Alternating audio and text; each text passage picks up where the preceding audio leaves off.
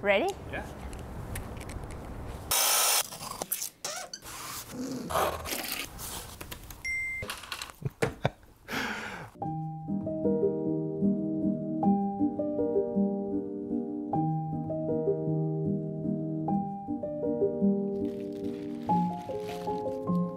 Clay, besides being such a versatile material, it's also a material that connects us to our past.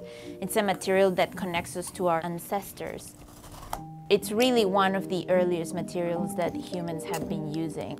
And the way that we are using it now in the art world, yeah, it's just another connection to who we used to be, to who we were, to how we started. So my work is rooted a lot in history, memory, and archaeology.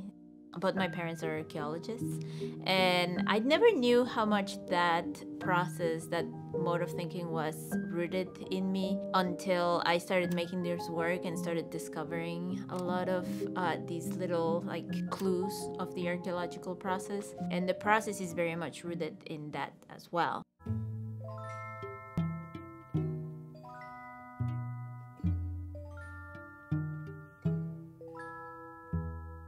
Renata is particularly interesting because she is taking chances and using materials in ways that are different than what other artists are doing, particularly in the use of glaze. She's using glaze to create the object itself. She's casting that glaze as she would clay, sometimes with pieces of clay inside the glaze. Then she is polishing it, shining it to finish the surface.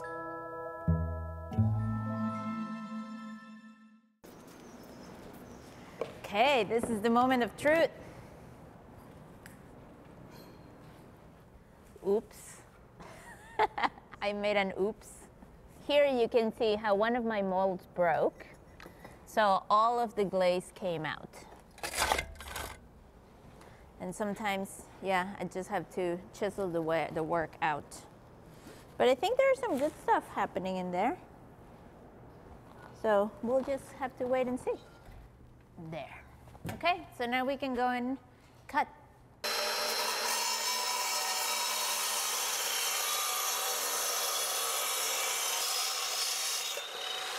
Oh yeah, look at that texture. I love it. Oh, look at those bubbles. Yeah. Yes. I'm excited to see what happened in it. It's like excavating it and understanding everything that transformed and moved. The piece came alive in the kiln.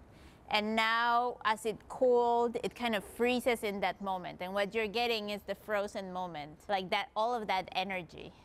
On this side, it seems like it has a mustache. Failure has always lessons.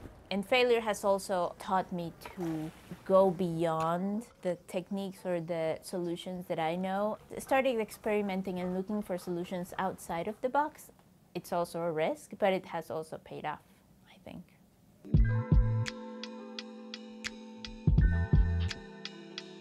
So the work of John Isiah Walton just pulsates with energy. Really aggressive brush strokes, bold color. He's drawing his inspiration from personal experience, national dialogues, regional dialogues, but also pop culture, gaming.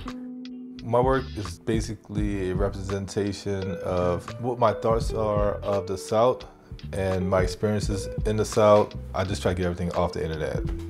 I'm just the internet-based artist at this point.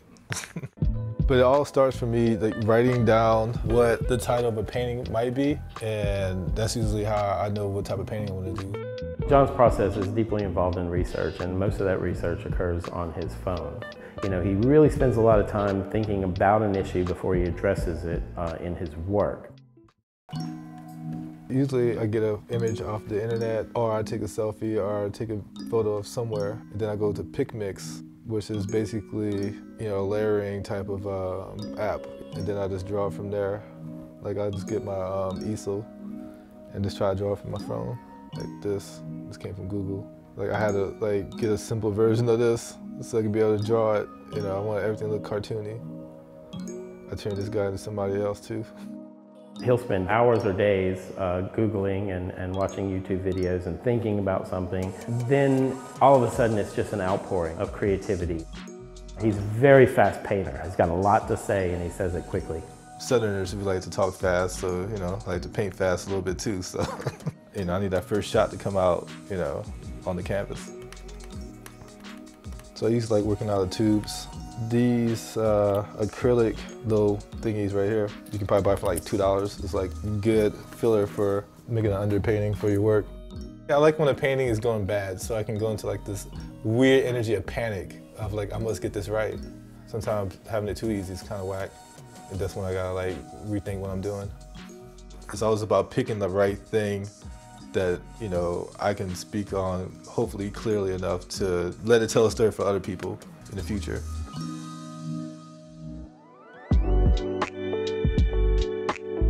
Vaughn is very much a part of the local art scene here in St. Louis. He's been living and working here his whole life.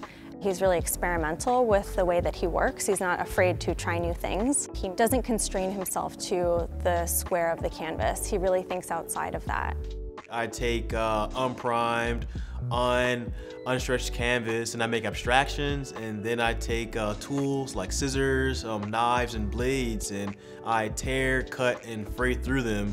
For me, in a way, my artwork dwells in an aspect of performance, so I really enjoy putting myself into those works.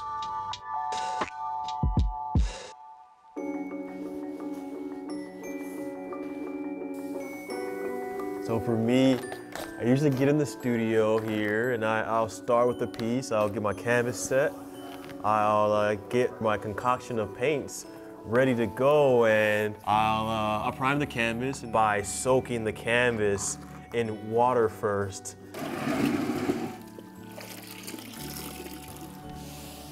But it is my goal to get a very even coat of water throughout this piece. My studio is usually a puddle after I'm done with my work.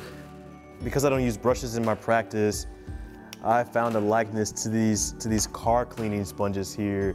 But also, if I need a little bit of detail, I just cut the sponge down a little bit further. I really enjoy the canvases to work within the scale of a body. I really enjoy these canvases to mimic closely how we can see ourselves. Typically, I like to use a few different colors and let those colors mingle and muddle together upon the canvas. I choose to let this side dry out first, then I'll flip the canvas over and put an abstraction on the other side.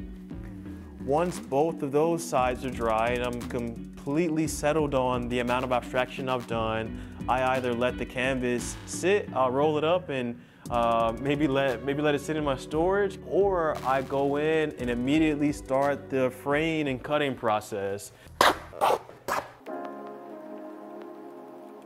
And this process is typically the most meticulous process, the most active, the loudest. I think it challenges my viewer to really understand what happened, or like how the artwork got to the state it is. I would hope that my work could represent St. Louis in a way that is both poetic, but it's also real. So you can really see where St. Louis has come from and where St. Louis is growing. In that way, I see that as my practice as well. I feel like the Delta is like a really fertile place for artists, and there's that space for growth in each and every one of us that live in the Delta.